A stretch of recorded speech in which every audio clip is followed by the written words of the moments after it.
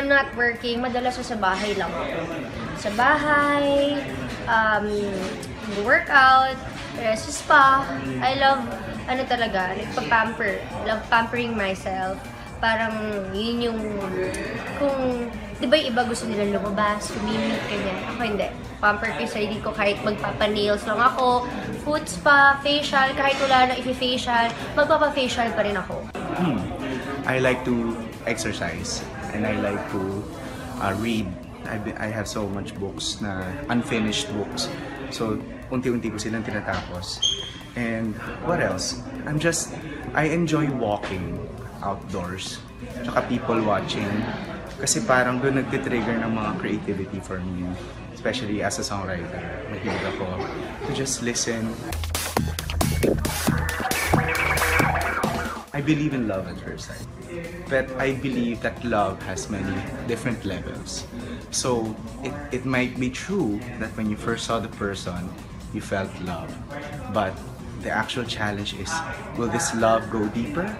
Or will it fade away quickly? Love at first sight.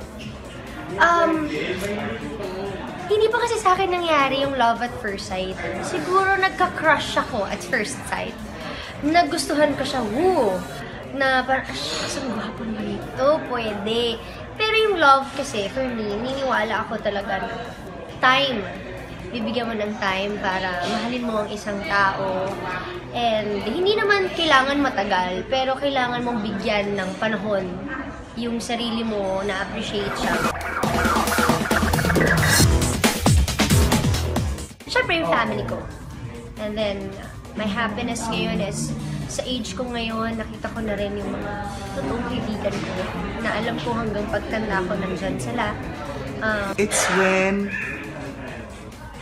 I make other people happy because I have enough happiness na I can only share it. And it happens to me many times. My favorite gastos? Yun, pamper myself. Bumili ng kung ano-anong tumbler, bumili ng notebook na hindi ko susulatan, bumili ng ballpen na hindi ko na mahahanap after, lipstick. Pag favorite gastos ko pag nag-upgrade ako ng musical instruments sa bahay or just like home improvement. Tito hits. Very tito. Oo eh. So kasi ako bihira na ako mag-shopping na hindi naka-sale. So unless walang sale, medyo hindi ko pupuntahan. Pero pag furniture, mga ilaw, mga pa-bedsheet, yan ang mga paborito ko ngayon. Because ang saya pala tumambay sa bahay. #pagtanda.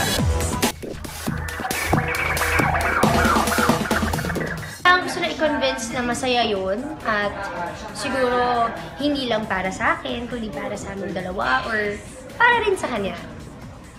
Pero naniniwala ako sa exchange of services and time. So hindi rin naman ako yung tipong humingi ng favor, especially kung wala naman akong ginagawa for that person. So again, it's all about balance.